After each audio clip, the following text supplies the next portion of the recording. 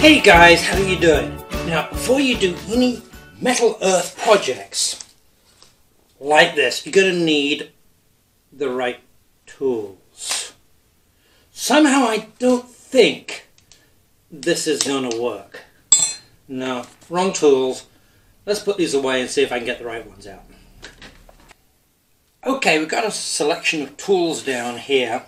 You're going to need some tweezers, some flat nose and some needle nose tweezers. There's various tweezers. There's positive tweezers that you've got to push like this. There are negative tweezers that you've actually got to, you've got some pull down here you can grip stuff with, and then there's some reverse tweezers that actually push to make a part and they'll grip. So there's all sorts of different kinds of tweezers. I get a lot of my stuff from Harbor Freight. It's real simple.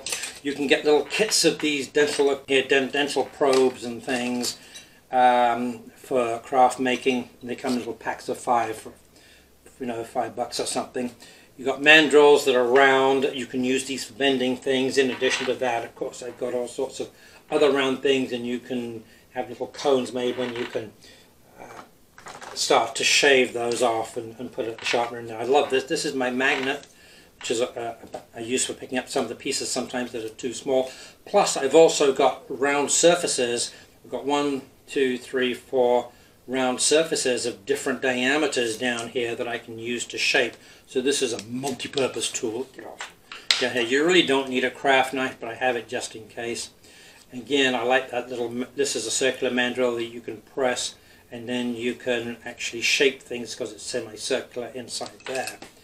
You're going to need to spend a little bit of money, you know, $10 or something, on a decent set of needle nose pliers. You want to make sure there's no daylight visible at the end. So when you grip something, you're actually gripping it and twisting it. Some of these, when they're, of course, they're mass produced, then you're going to see daylight at the end and they won't grip. So spend a little bit of money, check them out, see if you can see daylight on the end, make sure these surfaces are kept clean. Keep these clean, spend a little bit of money on getting some good quality pliers. Again, Harbor Freight, you know, $5 is fine. You can get some offset ones. These are a little large down here. And these, by the way, not only are good for holding things and twisting things, but you can put a flat piece along the side here and then bend it up. And I've also got coming some flat bars that I saw on Amazon that have a long slot in them, and you can use those to put those in and help twist things up as well. This is a sample of a tool that you really don't want to be buying because it's got grooves. Anything that has grooves is going to cause problems with your very delicate metal earth sheets. So this is not a good quality tool. Avoid stuff that has teeth in it. Put that to one side. You're really going to need some snippers.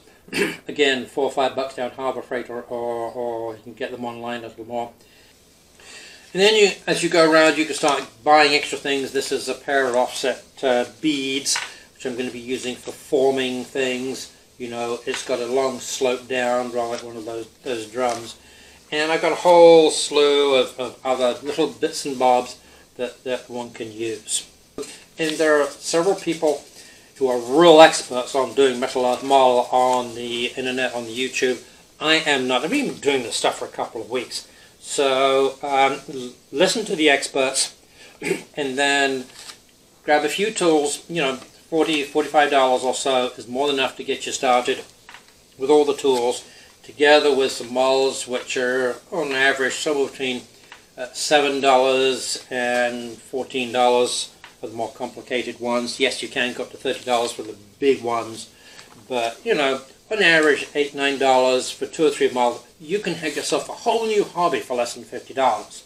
All you got to have on top of that is patience and time, and somewhere obviously to work, because I like to leave things out. If you're going to do resin molding and make little dioramas to bring your molds alive, which I really like to do, then of course you're going to be talking a little bit of extra expense. $30, $40 for some A and B resin. That's the resin plus the hardener, which you typically measure 50-50. Different manufacturers have different ratios, but most of them are 50-50. You'll read what's on the label, of course. You can get resin molds on Amazon, and then you can start making them. There are special pigments that you can buy on Amazon that will go in the resin, and you can do different colors as well. And of course there's a whole bunch of extra accessories that you can get for making water effects, foam effects, snow effects, sand effects. You can start adding those to your collection. So I'm looking to expand my skills as I go through in a hobby that hopefully should last a lifetime. Or now I've retired, and to keep my mind sharp, keep my manual dexterity going, give me an interest, and while I'm at home, wife looking at her stuff in there, I've got my little setup out here, I've got my little TV, I've got my portable AC, and I'm good to go. All I need is a good cup of tea, and I can enjoy myself. Most importantly, I'm also keeping my mind active, problem solving. Problems in, as I mentioned earlier, making a diorama for a model and making the model come alive, thinking of creative ways that you can make this model a little bit more than it is. So that's what I've got for today. Hope you enjoyed that. Have some fun and see you on the upside. Hopefully I can get these girls done.